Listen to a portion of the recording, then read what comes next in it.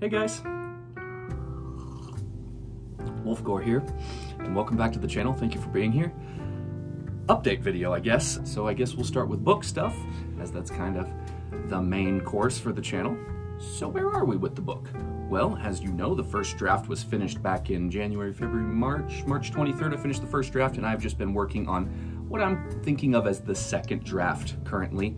It's the first major pass. I'm just going through start to finish and editing the whole thing, and just trying to bring it all up to my current writing level. I'm rewriting sections that I feel need it, though I've not done a lot of rewriting. I think since the last time we checked in together, I have rewritten chapter 1, and I think it's a lot better now.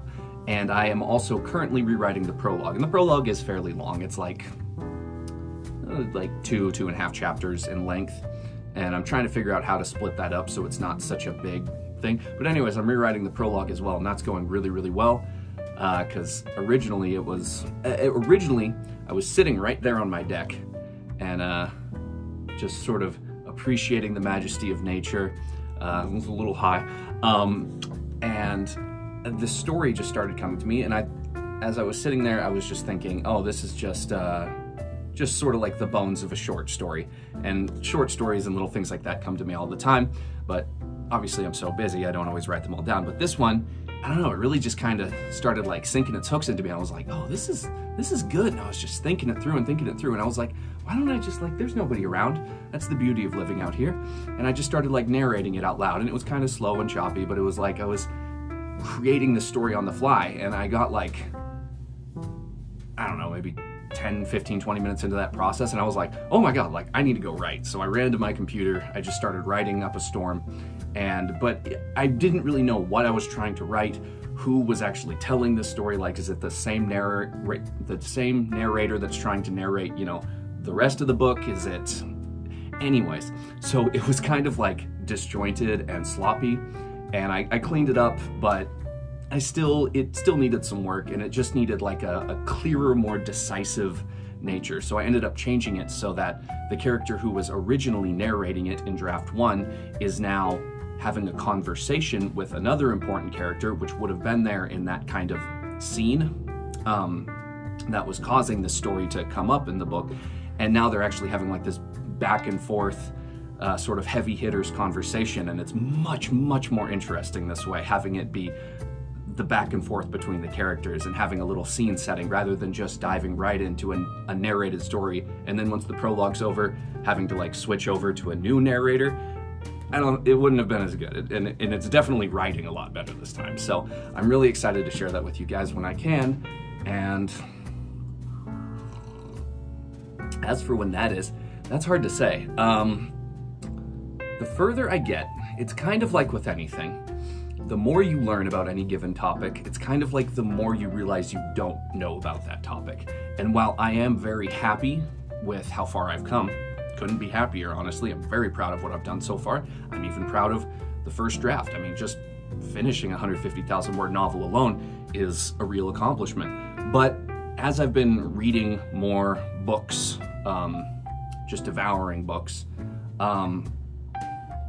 I'm like, you know, there's so much more that I can do with this, and I'm picking up on little techniques and patterns that I see other authors writing with, and I'm like, that's good. Like, I might have had a little of that here, but you have it, you know, going throughout the entire book, and I'm like, oh, that's better.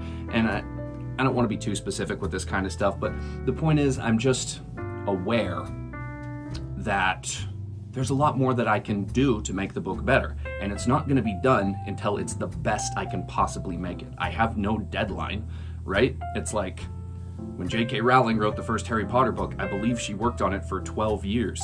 I don't think she was, you know, actively working on it that entire time, I'm guessing. But the point being, for your first book, especially when you're starting with like no educational background in literature or English or writing or anything like that, it's like, I think I just gotta take as much time as I need, make it the best I can possibly make it, and I think I'm gonna need to do that to get published. And then once I'm published, then I can really dive into book 2 and 3 and 4 and 5 and 6 and 7 and so on, and have that skill set fully developed for then. So as much as I want to rush and I want to write full time, and I love being an electrician, but I don't want to do it anymore. I want to write full time, you know? I'll get into more of that in a second, I guess, but as much as I want to rush through these early stages and get to that point where it's like I'm published and I can do this full time, I just have to continuously remind myself to take a deep breath. This is going to be a journey. I'm only 9 months in. And I'm still pretty green, you know? And that's okay. That's just life, you know? If you want to get really good at something, you've got to put in the hours. And I do put in the hours. I wake up at 4:30 every single morning and I write until 7. Granted, there's, you know, bathroom breaks and making coffee and stretching. So I average about 2 hours a day, give or take a little, 7 days a week. No breaks. I'll never take breaks. I write every day, and I will always write every day unless I'm in a coma or something. Knock on wood. But yeah, in terms of how far I actually am in the second draft process, I'm in the chapter 50s, so I'm most of the way done. But I was just feeling like just going over these chapters over and over again. I was like, I need a break, so I swapped over to the prologue, which is technically the beginning of the book, but I hadn't touched it yet, so I'm very close to finishing the second draft. I've probably got just a couple more weeks before the second draft is done, and then I'll be starting a third draft. And I'll be saving them incrementally. And so I have like the old first draft, and I still have the old first draft saved, so I can like look back and compare them. Granted, that would take forever, and I will probably never get around to doing that, but I can. But yeah, there will definitely be a third draft after this, as like I must have fixed thousands of sentences and come up with dozens of new names that are now retroactively being applied to situations where that thing or person's name needs to be.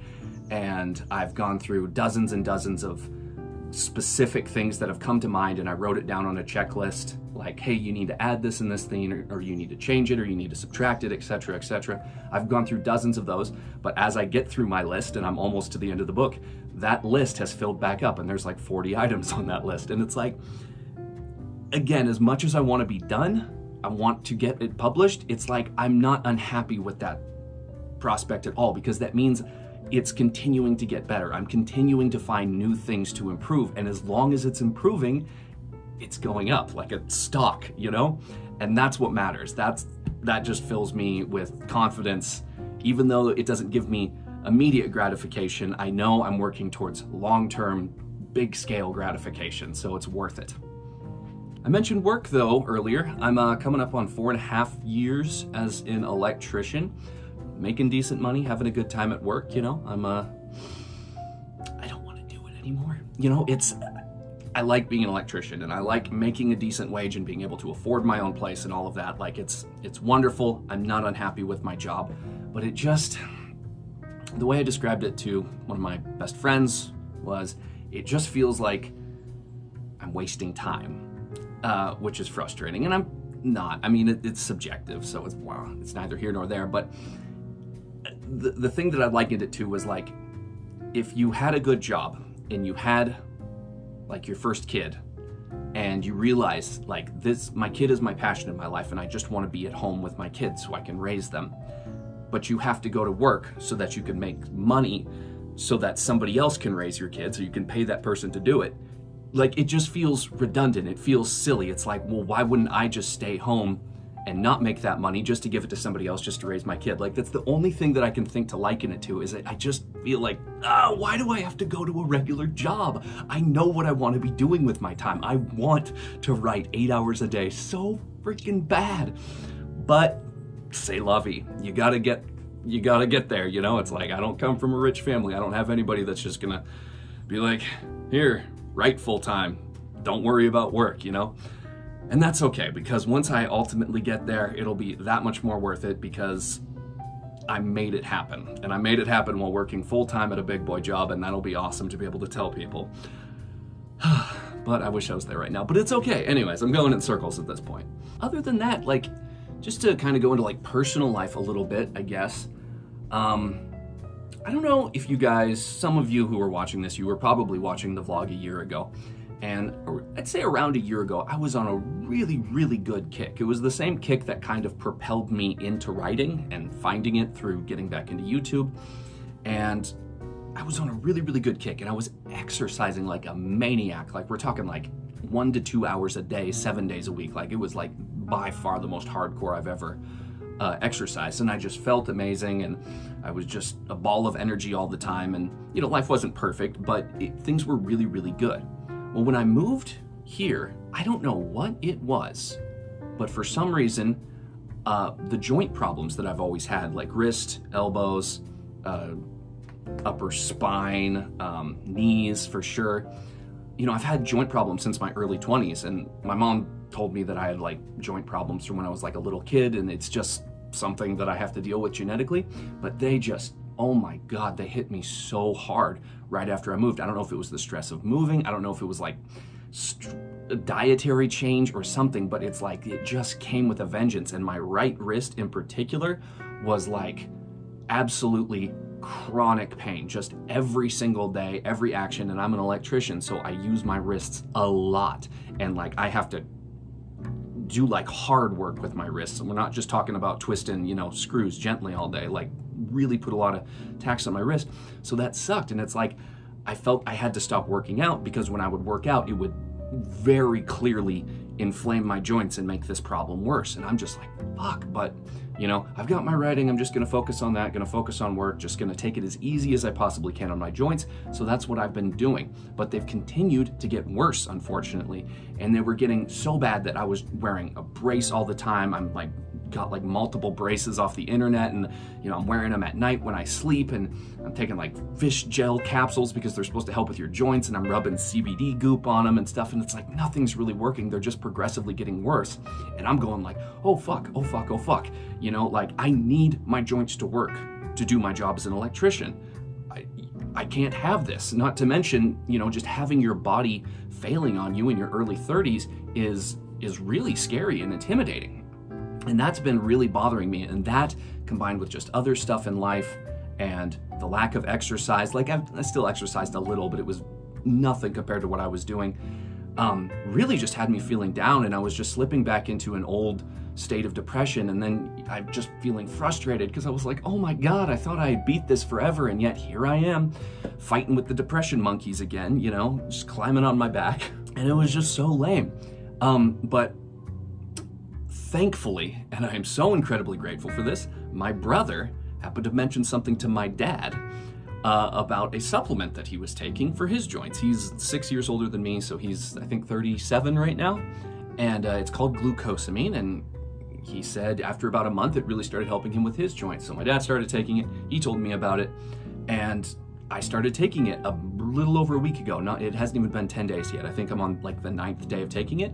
And within the 2nd day, I was already noticing a huge difference. And like, my joint is not 100% yet, but like it is multitudes better. Like it's 80% better. And that's huge. Like, and this stuff, it's like, I think it was like $30 for like a 30-day supply. So it's like $1 a day to fix my freaking joints, even if they're not perfect. It's like, oh my God. So just as like a public services announcement, like if you have joint pain and it's a problem for you, try glucosamine. Like I'm not sponsored or anything. Like you don't have to try it, but seriously, like it made all the it's making all the difference in the world for me and saving me from a really scary, uncertain situation. So glucosamine, I just had to tell you guys in case that helps some of you out at some point. You know, my decaf is gone, and I think that's a good enough update for now. So I just want to thank you guys so much for being here. I love your faces, and I will talk to you soon.